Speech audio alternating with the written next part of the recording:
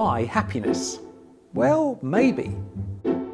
Psychologist Thomas Gilovich compared whether people were happier buying goods, such as an expensive pair of trainers or the latest smartphone,